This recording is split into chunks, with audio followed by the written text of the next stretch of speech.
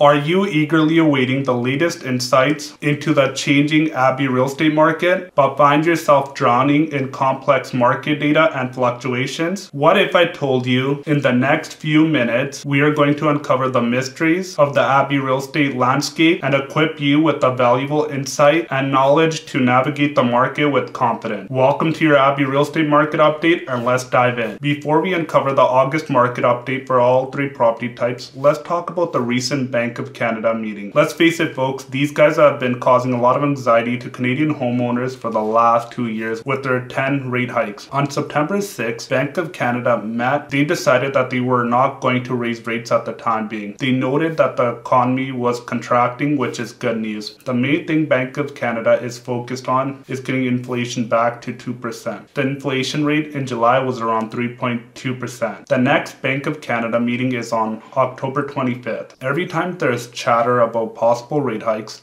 this impacts buyer psychology in the Abbey real estate market. And this is what I mean, folks. Let's step back to the last 8 months. Earlier this year, when Bank of Canada had announced that they were putting a pause on rate hikes, what we saw was increased buyer confidence in the market. We were seeing low demand on the listing side and higher demand on the buyer side. In May, we witnessed multiple offers for all three property types. So what this means is we could see a busy fall. As a real estate agent, we have two busy markets. That's the spring and the fall market. I'll share a story about one of my investor clients that was looking to buy an investment property beginning of this year. At that point in time, there were a lot of economists and the general public was really down on the Abbey real estate market. At that point in time, this individual had an opportunity of buying a detached home here in central Abbotsford around $899,000 to $920,000. At that point, he told me, you know what, Gary, I just want to wait for a couple of months and to see what's going to happen with the market.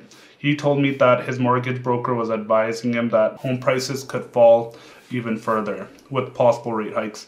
And what happened is over the next couple of months, as they waited on the sidelines, home prices increased by $200,000 to $300,000. Eventually, my clients did end up buying an investment property, but they paid a higher purchase price. Next, if you're a homeowner and your mortgage is coming up for a renewal later this year or in early next year, start speaking to your mortgage broker as soon as possible to figure out what your new mortgage payments might be under the new interest rate. If you still have any questions related to your mortgage renewal, you can book a meeting with me by clicking on the link in the description. The most important stat that you want to pay attention to in real estate is the sales to active ratio. This ratio tells us whether we are in a buyer's, balanced, or a seller's market.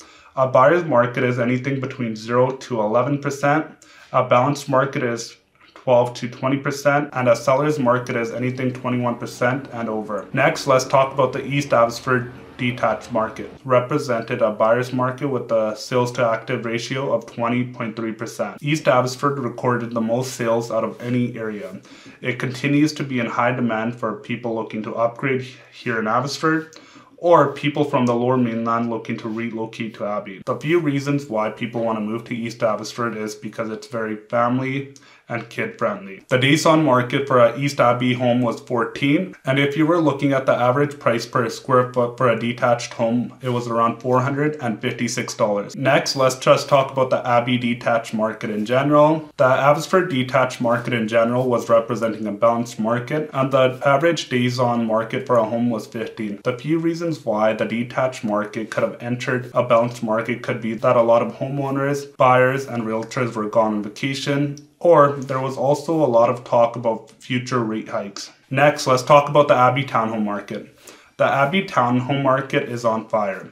The sales to active ratio for the Abbey townhome market is 37.1%, meaning it's a seller's market. And what we're seeing across the board is there's still low inventory and high demand on the buyer's side. In August, East Abbotsford recorded 42 sales for townhomes, and West Abbotsford recorded 52 sales. What we saw month over month from July to August, the number of new listings actually decreased. The most active price range for townhomes is the $600,000 to $700,000. In this price range, you're either looking at buying an older townhome built in the late 90s or the early 2000s. If you still have any questions on finding the right townhome, luckily I got you covered. You can click on the link above where I share tips on buying the right townhome. Next, let's talk about the Abbey condo market. The Abbey condo market is still representing a seller's market at 36.2%. 5%. Here's the thing, folks. When first-time home buyers are getting pre-approved, the thing that they're going to be looking to purchase is a condo. It might be either a 1-bedroom or 2-bedroom condo. Majority of the home sales for condos occurred for those 2-bedroom units. There still isn't enough listings to keep up with the buyer demand. The days on market for condos here in Abbey is about 13, and there were 62 sales recorded in August. Here's one of the things that I can tell you, folks. It doesn't matter if you're buying a townhome or a condo. If it's priced right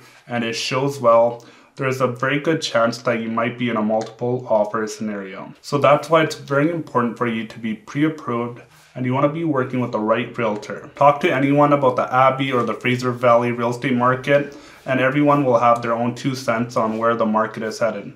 The thing is, folks, if you want to be a successful homeowner and make a lot of money through price appreciation, one of the best things that you can do is simply buy and hold quality real estate and sit back and do nothing. One of the things that you will do is you'll enjoy your day-to-day life. You won't worry about the day-to-day fear-mongering as well.